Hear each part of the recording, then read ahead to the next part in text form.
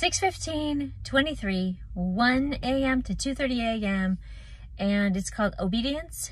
You Already Holy, Holy, Holy. Okay? So the first one, obedience. To see with supernatural eyes and dance.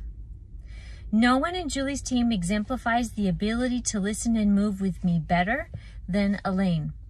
He is in the habit of bringing me all of his cares and listening to me. I speak my words to him and explain mysteries of my word and plans. I often press him with words to share that are mine, but they are for another. I confirm, prepare, and guide others with his flexibility to share my words with them. I have requested much from him, and he follows my lead with impressive tempo. His delight is to hear me. At every turn, which does not matter the things I ask, he boldly follows. He leads his family based on how I guide. His faithfulness and ability to know what I say and obey is of high value. I can trust that regardless of what I say, it will be done. He walks this earth with kindness and compassion and boldness from me. I have blessed him with provisions, with or without a worldly source of income. I have blessed him with the ability to have ease of days while having plenty at the source of his work of his hand. And I have blessed him with having plenty without a traditional income when I so led him to do this. I have led him to follow me in extreme faith, no matter how logical or illogical it has seemed. He always follows. This obedience is at levels most could not comply with. Why?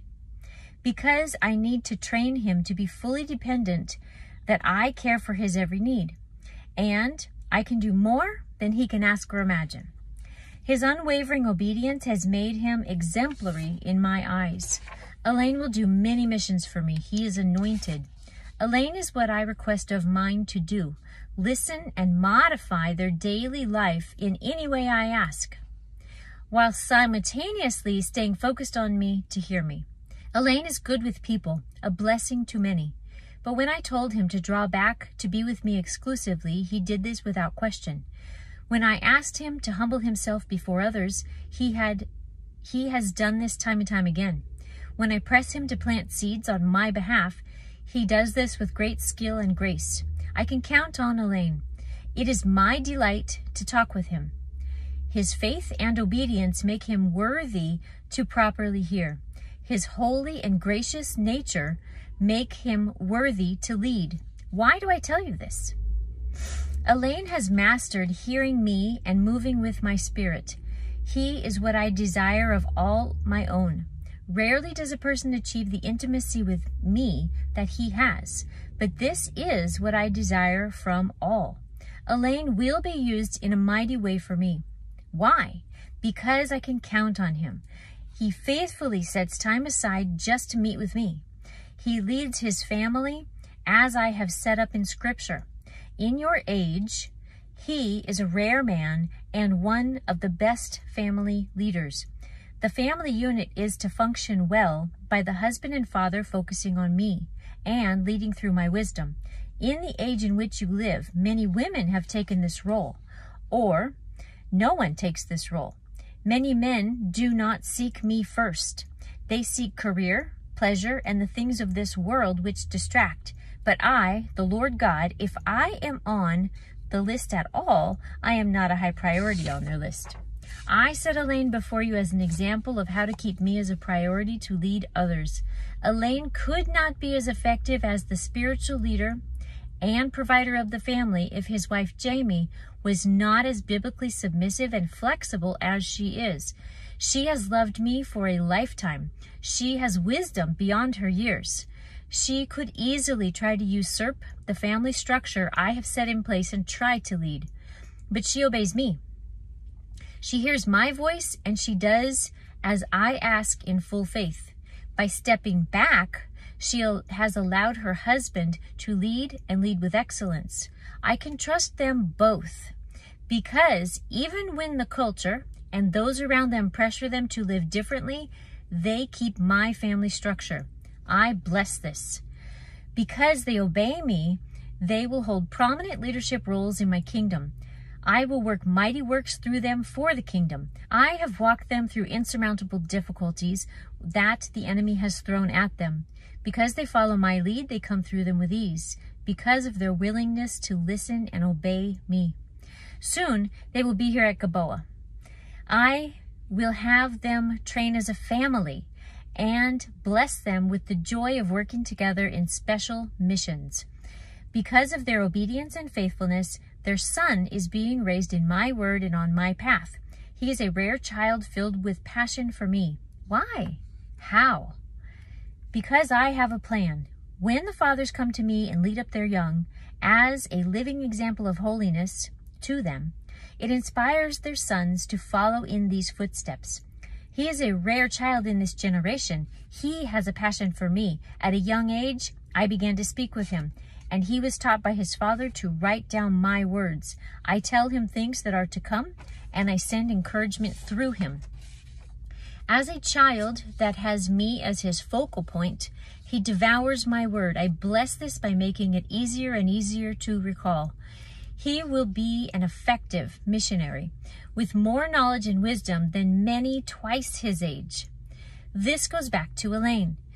By leading his household in my way, and it goes back to his mother, Jamie, by imparting her love for my word to him. The family unit that I designed is supposed to look like this. It's designed to create children that have a passion to know me. Their collective obedience and deep connection with me is very rare. They will be set to lead others. I know I can faithfully set upon them high, important missions. They will bring key people to me. The success of this family is because of the initial ability to set aside all for me by their leader, Elaine. This is not different than what I am looking for in those that I will use to soon work my miracles.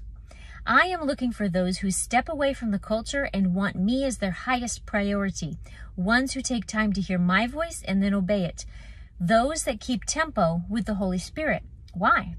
Because these will lead, and leaders must have mastery over listening and obeying. In order to lead well, in order to bring those in their care to me, in order to show the world my ways. Some of you are women. You have husbands that have not lived like this example. That is between them and me. You are to live as I call you. If you are called to fill the gap, then do it without guilt. Perhaps you are called to lead. Do so with humility and kindness. Do not follow the women of the world with disrespect and aggression.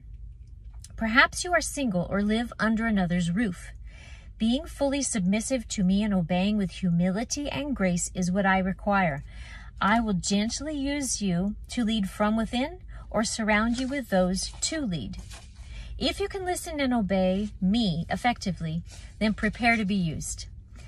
I do not hold up Elaine as an expectation that only men can lead. No, I hold up Elaine as an example of one who follows my instruction, and because of this, he is legitimate in my eyes to be able to lead well. For this, he and all like him will be used in a mighty way. I call to all those who will hear my voice and keep in step with the Spirit.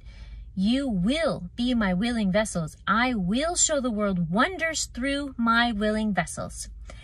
By listening and following my lead, it assures blessings will fall upon you. However, those who are blessed by me are also those that are fiercely attacked by the enemy. All of those who wish to be used and will be used as my willing vessels must stay in fight mode always. Keep their spiritual armor on. Always assessing the spiritual situation, always walking in prayer for the spiritual warfare that rages about. Those that walk with me will be coached through this. This is not to be attempted in your own power. No one walks alone. Come to me in full faith. Read my words, hear my words, be moved by my Holy Spirit. Be guided through your daily tasks and challenges by me and my ways, the God of the universe. Call on my son Jesus. There is power in his name. I have all the tools for your success. Come and take part. Come to me. Learn to hear me. Learn to obey me. You will be blessed beyond measure. God. The second one. Some of you are just as Elaine. You already hear my voice. You already dance with the Spirit and move when he says move. This is excellent and to be praised. You know me. You affect those around you for me. You are guided by my wisdom for your life. Your continued growth and pliability to be changed by me are of high esteem. All of heaven rejoices for all mine who are like Elaine. You are few in your generation. You know. You see the difference in how others live. Stay steadfast in me. My return grows near. I see your faith in me and my Father. Your blessings to come are around the corner. Pray for those that need to take steps to come closer to me, to hear and to dance. I know you. Some will come with the anointed. Others will stay to lead those who do not hear my voice well enough to walk in the Spirit. You will help bring them to me in a closer way. I love and marvel at your strength in these times. Your patient endurance is to be praised. I love you and long to see you, Jesus. And then the third one. Holy, holy, holy is the Lord God Almighty, who was and is to come. The family of God is about to be united. Young, old, rich, poor. The great harvests are about to come in, bringing in all the lost sheep. Rejoice. Be flexible. Man's wisdom is not able to understand all that is to come. I have given you a guide through my own and through my word. As things unfold, rest in me. Call on my son Jesus. Proclaim Jesus is the one and only Messiah.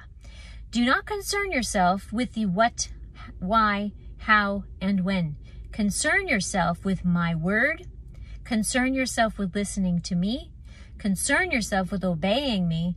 Concern yourself with staying available for me.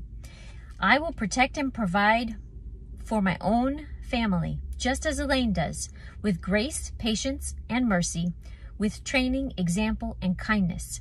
But above any man, I will also provide with miracles, protections, supernatural power. Be prepared to see my wonders, church. Now is the time to seek me with your full heart. Change is but moments away. God. And that's it, and I'll see you next time.